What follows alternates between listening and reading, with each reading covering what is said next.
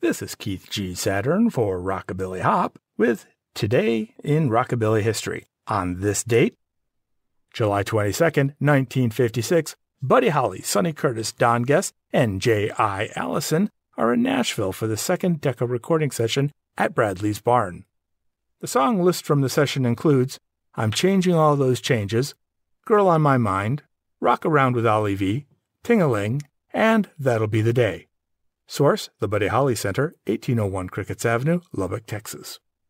For more information on this, see the description and comments.